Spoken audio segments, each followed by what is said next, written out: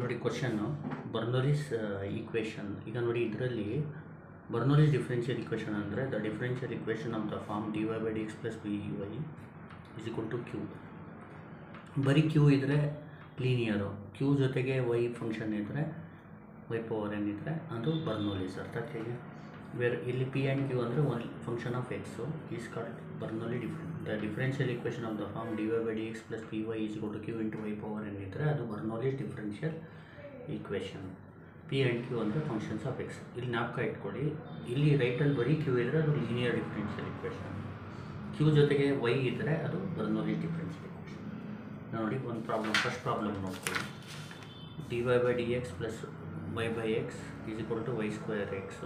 This is the ಬರ್ನೋಲಿಸ್ differential equation. ಯಾಕೆ ಅಂದರೆ ಇಲ್ಲಿ ನೋಡಿ dy by dx plus py, ಇಲ್ಲಿ ಪಿ ಅಂದರೆ 1/x ಇದ್ದಂಗೆ is equal to y square x. y square ಇದೆ ಇಲ್ಲಿ, ರೈಟಲ್ಲಿ y square ಇದ್ದರೆ ಅದು ಬರ್ನೋಲಿಸ್ ಅಂತ. ಈ ಪ್ರಾಬ್ಲಮ್ಗಳನ್ನ ಹೆಂಗೆ ಮಾಡೋದು ನೋಡ್ಕೊಳ್ಳಿ. ಫಸ್ಟ್ ತುಂಬ ಈಸಿ, ಏನಿಲ್ಲ, ಫಸ್ಟ್ ಇದನ್ನ ನೀಟಾಗಿ ಬರ್ಕೊಳ್ಳಿ. dy by dx plus y by x is equal to y square x. ಇಲ್ಲಿ ಫಂಕ್ಷನ್ ಆಫ್ ವೈನ ತೆಗಿಬೇಕು ಅಂದರೆ ಇಲ್ಲಿ y ಸ್ಕ್ವೇರ್ನ ಡಿವೈಡ್ ಮಾಡಬೇಕು. Divided by y square. ಈಗ ನೋಡಿ ಡಿವೈಡ್ ಬೈ y ಸ್ಕ್ವೇರ್ ಮಾಡಿದ್ರೆ ಇಲ್ಲಿ 1/y square dy by dx ಆಗುತ್ತೆ. ಇಲ್ಲಿ 1/y square into y by x ಆಗುತ್ತೆ. ಇಲ್ಲಿ y square x by y square ಆಗುತ್ತೆ. ನೋಡಿ y ಸ್ಕ್ವೇರ್ ಕ್ಯಾನ್ಸಲ್ ಆಗುತ್ತೆ. ಉಳಿಯೋದೇನು 1/y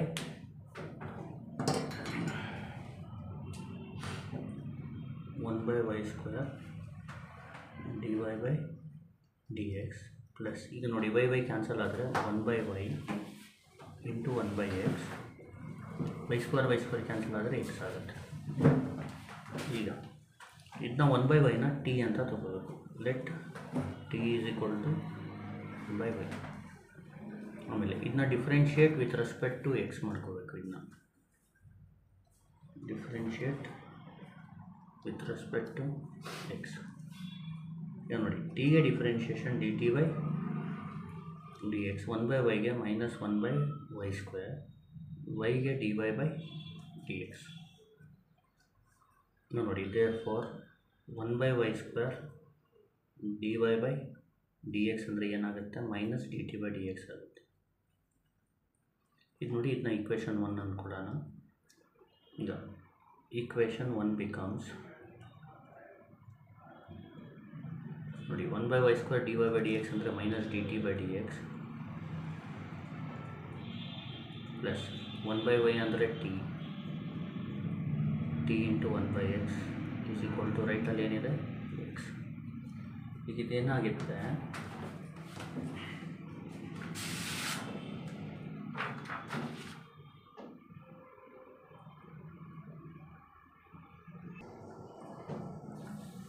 ನೋಡಿ ಇದು ಮಲ್ಟಿಪ್ಲೈ ಬೈ -1 ಮಾಡ್ಕೊಳ್ಳೋಣ.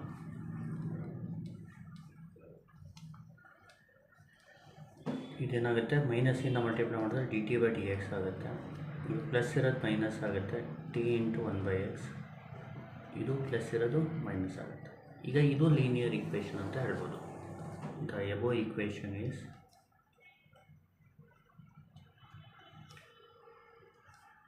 Linear equation, linear differential equation of the form ಅಂತ ಬರೆದು ಇಲ್ಲಿ ನೋಡಿ D T by D X ಬರೀರಿ plus P T is equal to Q, wear P ಅಂದರೆ ಇಲ್ಲಿ ಟಿ ಬಿಟ್ಟು ಏನಿರುತ್ತೆ ಅದು, that is minus 1/x, Q ಅಂದರೆ -x. ನೆಕ್ಸ್ಟೇನು ಫೈಂಡ್ ಮಾಡಬೇಕು, ಇಂಟಿಗ್ರೇಟಿಂಗ್ ಫ್ಯಾಕ್ಟರ್. ಇಂಟಿಗ್ರೇಟಿಂಗ್ ಫ್ಯಾಕ್ಟರ್ ಅಂದರೆ E power integral of P D X, E power integral of minus 1/x D X. ಈಗ ನೋಡಿ ಇ ಪವರ್ ಮೈನಸ್ ಆಚೆ ತೊಗೊಳ್ಳಿ, 1/xಗೆ integration log x.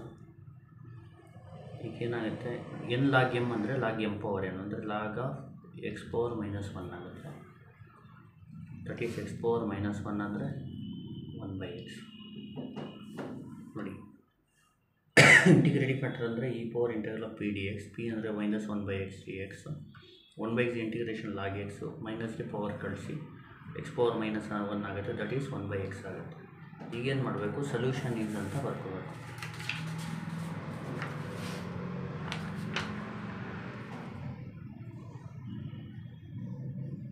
Solution is t into integrating factor integral of q into integrating factor into dx plus c.